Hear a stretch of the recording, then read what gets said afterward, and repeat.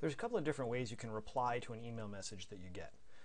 The simplest is if you click on this reply button right here, it'll open up a new message that's going to automatically have filled in the name of the person that sent you the original email, and you can just type your message and hit send, and it sends the reply.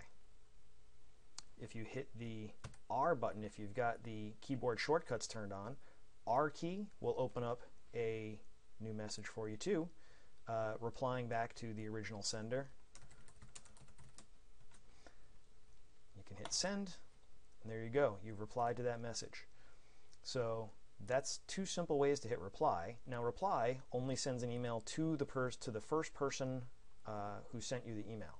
If I wanted to reply to everybody in this group, I can come over here to the more next to my reply button. I can click reply to all. It's going to open up a new messaging window, which is going to insert all the names of all the people who received this email.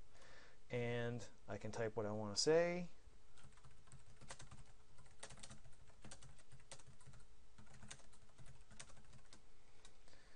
And I click send, and that's going to go to everybody that got this original message.